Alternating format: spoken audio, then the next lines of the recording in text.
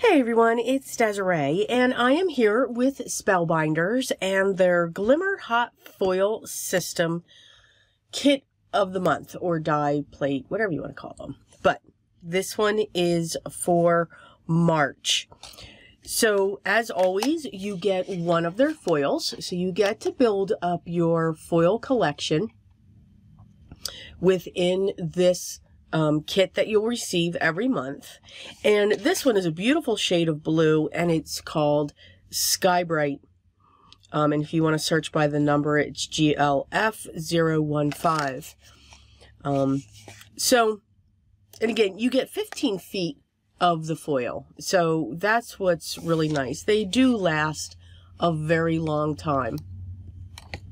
Your plates and dies for the month of March are beautiful eggs and some sentiments. So this one kind of hits many areas. So you get these eggs, and we're going to do something a little different with these. I'm just saying. So you have these beautiful designs that are going through them. You get a banner, a long, skinny rectangle banner that will easily hold your sentiments. So the words you get are wishes, spring, happy, hello, and Easter. And then finally, you get an egg-shaped die. Now, of course, the largest one actually cuts out one of these plates, okay, one of the egg plates. So the larger one is the size for these three, but you have two other sizes when it comes to our plates. So I'm going to just set these up. Now I'll link down below, as always, to the videos on how you use the Glimmer system, you know, when it comes to the plates and everything else. So that will always be linked. But I'm just going to take care of, I'm just going to do some foiling. And then when I do something, I'm thinking about doing something different with those plates. That is the part that I'm going to show completely. But let me get all of my other foiling done. I am going to use multiple colors. Of course, I will use the color that came in the kit, and that's the Sky Bright. I'm going to use a bright pink. I am going to use a, oh, what color do I want now? I think I'm going to use this citrine. I'm really liking that one. I think those three are really pretty together. And then I think for the last one, I'm going to use a fuchsia. This is actually called Fuchsia Flower. Now, the beauty, you know, of this, remember, you can either get this individually or in a set. So I think those four colors are going to be really pretty. So I will be right back once I get these eggs foiled and die cut. And then I'm just going to try something different when it comes to these plates. So I'll be right back.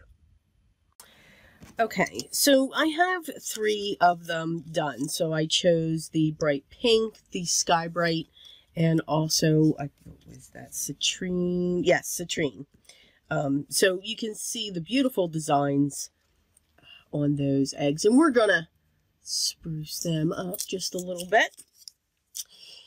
So what I want to do, now these are sitting here, I've snapped my plate back into play.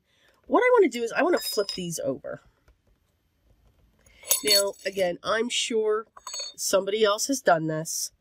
I want the solid part. And if somebody else has done this, yay.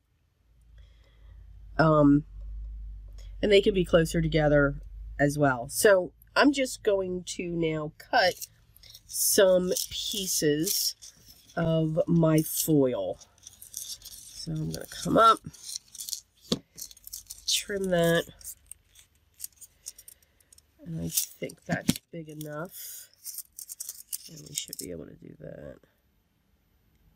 Yes. And while it's heating, I'm good if, excuse me, if I put my cardstock down, and all, you know, just to create all of those things here. So, okay. Now, the other thing I think I'm going to do on one,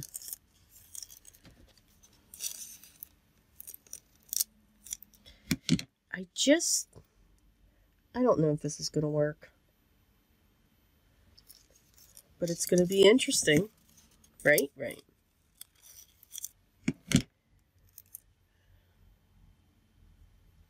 I'm just going to cover,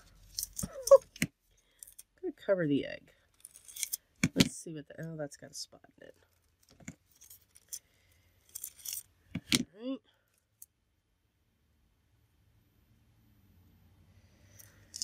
And let's see here.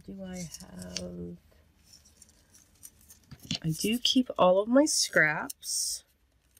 All right, so I'm going to make sure that's there. All right, we're going to see what that looks like. Okay, so now I'm going to take a piece of cardstock, and you know what? I actually have, yeah, that's not big enough.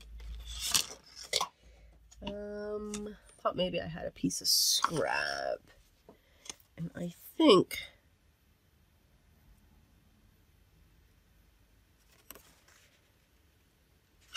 oh, I don't know if that's big enough.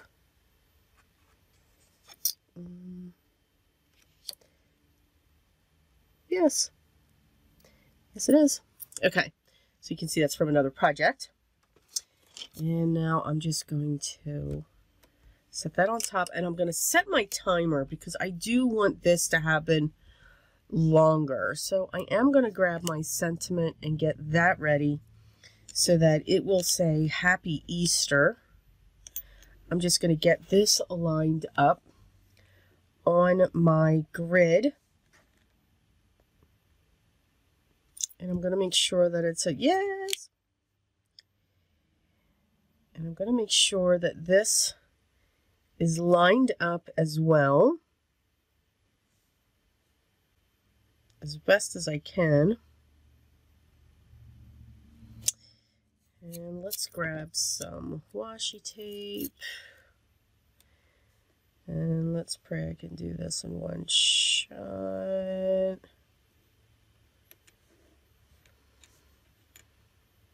Because again, that's going to help keeping it straight. I wish I could find more of this washi tape. So low tack. Okay, so then we have that. I'm just going to let this sit here for a little bit longer than, because again, I can take it off now. I don't know if this is going to work. I'm sure somebody else has tried this and has been successful. But you'll see what I'm looking to do when it comes to this. All right, let me move that so I don't lose that. All right, so when I have all of these layers on top of my plate, what I do is I like to bring my hands down in here, and my two index fingers, my pointer fingers, they're actually going to push. I'm going to grab with these two fingers my platform, and I'm going to push off with my index fingers to release that plate. It seems to be better. All right, I'll be right back after I run this through my Platinum 6.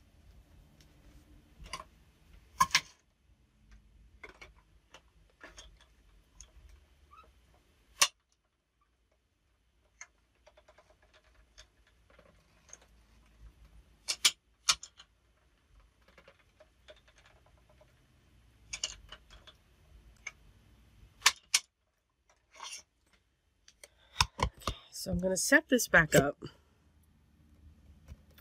Now again, the sandwich I like to do is my shim, 2 pieces of very thin cardstock, okay, almost like text weight for your printer, and then the spacer pad.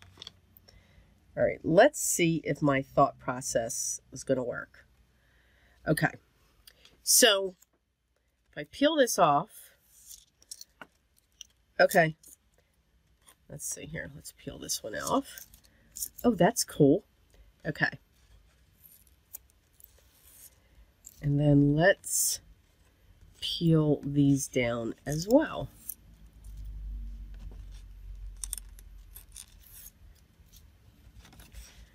Okay, so different looks, not solid. Here is what I'm going to move this out of my way and actually, well, now what I'm going to do is I'm going to get my eggs off of this, and I'm going to get my sentiment on here and get that heated up. And I'm going to use some black foil.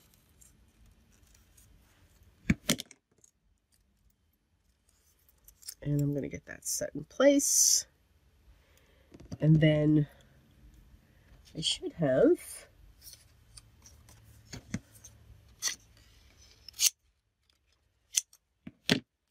this, and I'm going to set that right there. And I'll set my plates back on top. So I'm just going to let that go. So what I was looking to do, now I think I like this impression here. And I'm okay with this one here as well. So what I wanted that to be for was to be for these smaller dies. Now I'm going to make sure I get that impression that's sitting there. And I'm going to take this medium one and I'm going to get those die cut through my machine. So I'll be right back. All right. So now what we have is we just have some eggs that we can fill in. Now again, you know, when we dye our eggs, they're not perfectly solid, they've got splotches. So that's why I'm okay with that. Now I'm wondering if I had more pressure in the plates, meaning if I used more cardstock in between my 2 shims to add that pressure to it. Also, maybe if I didn't have the errors on the other side, well, yes, paper has 2 sides, but you can see as you get that pressure, you get that impression. Now, again, I think that's pretty cool. So I'm good with that. What I want to do with these is I want to add some distress inks. So let me grab my distress inks and I will be right back. Okay, so awesomely, didn't turn the camera on. Okay, so what I've done is I have used my Distress Oxide and Tumble Glass, picked raspberry, and squeezed lemonade. And I have gone around the edges of my 3 foiled eggs using one of my makeup brushes. Okay, so again, the Tumble Glass went with the blue, the squeezed lemonade went with the citrine, and then the picked raspberry went with the bright pink. Then what I also did, and you can see I've got my sentiment ready. So I lined up my words, and then I used the banner to cut that out. So then I used those same 3 colors and the blender brush, my makeup brush, to create 3 areas. And I am now going to die cut these out through my Platinum 6, and I'll be right back. Okay, so here are our 3 eggs. So I am going to grab a couple of things. I think the one thing that, or the item that I'm going to grab, this is just a plastic mat. I grabbed my ground espresso Distress Oxide. And I'm going to grab some water.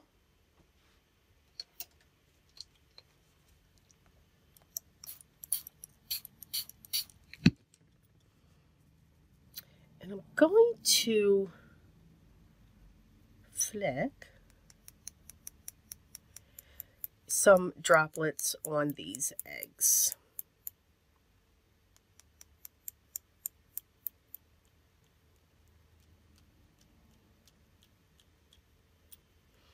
All right.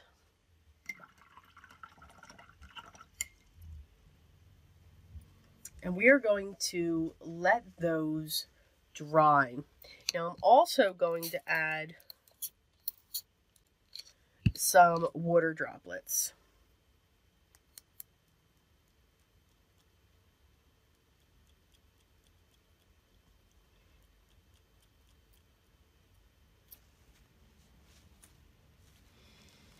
And we will let those set as well.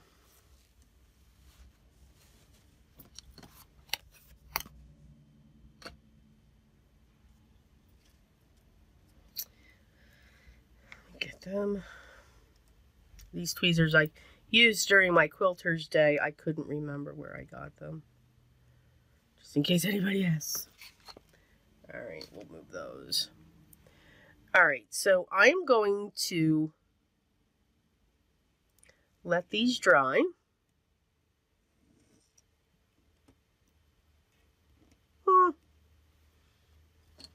Okay, let's try these. There we go.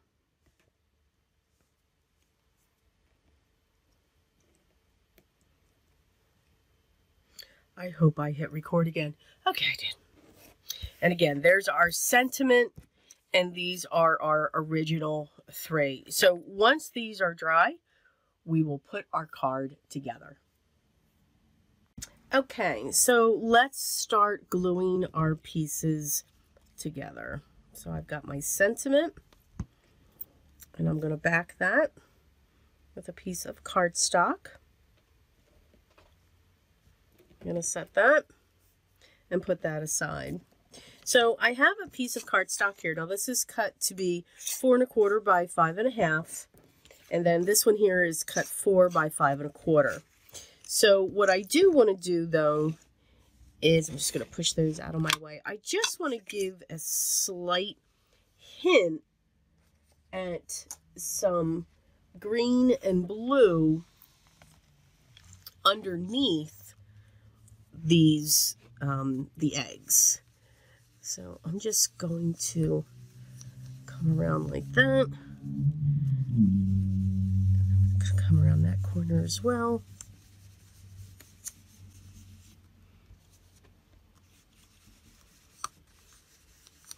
And again, it's just a hint of the color. And then I'm going to clean this off.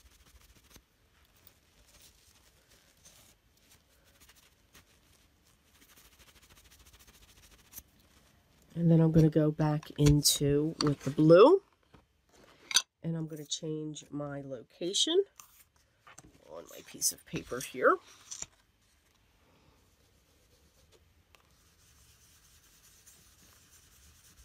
And I'm just going to overlap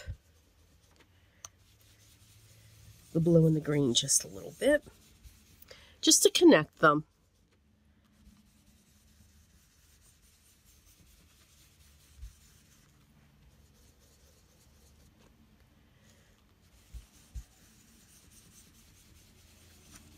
And then we'll bring that blue down just a little bit.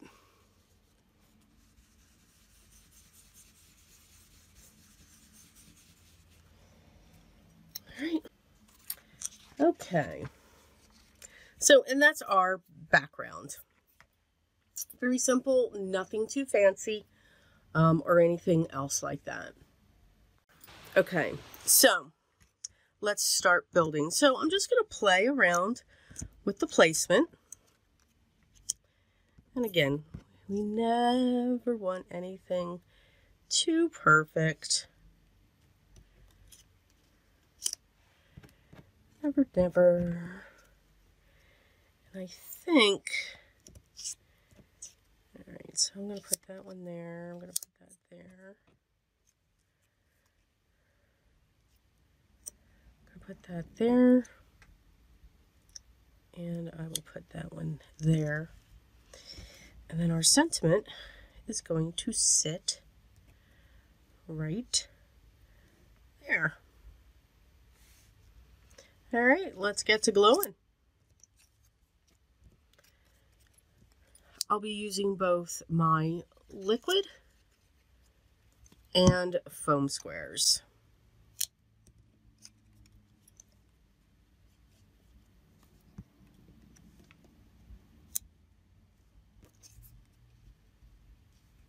I'm going to use foam squares on that one.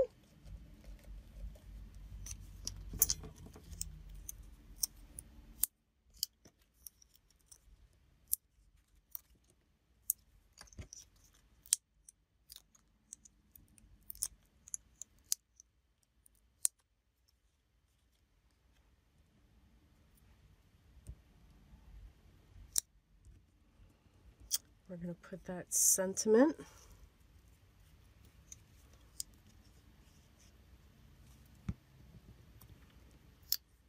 right along that edge.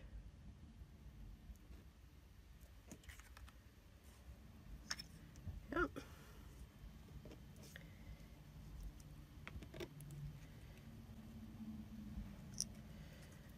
And we're going to pop that one just underneath, and we'll prop this so it looks like all of the blue eggs are getting propped.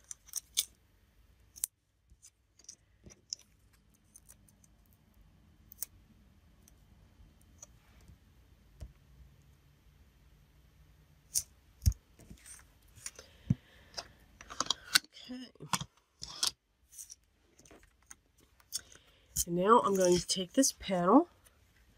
I'm going to use my liquid glue.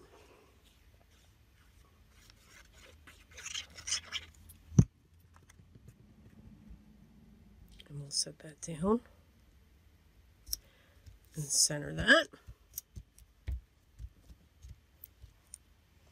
And then I'm going to grab my standard A2 size card base, and I'm going to adhere that on there as well.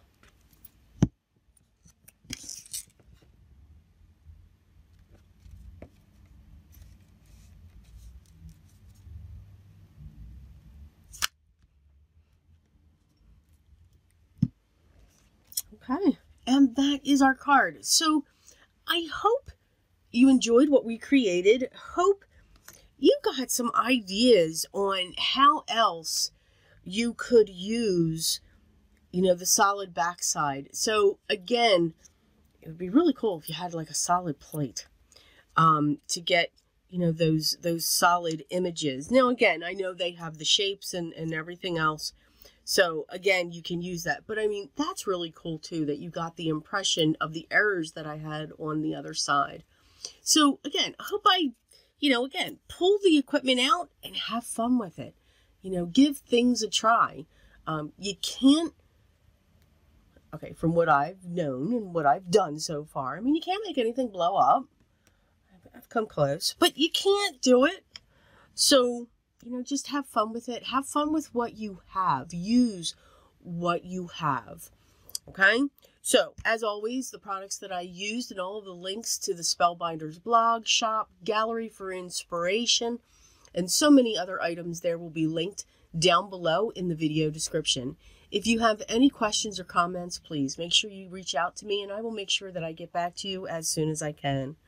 If you haven't already subscribed, I'd love for you to be part of my group here. And if you've already subscribed, as always, I say thank you, and I am truly grateful to each and every one of you. Make sure you ring the bell so that you know when the next video is live and ready for you to view, and make sure you hit that thumbs up.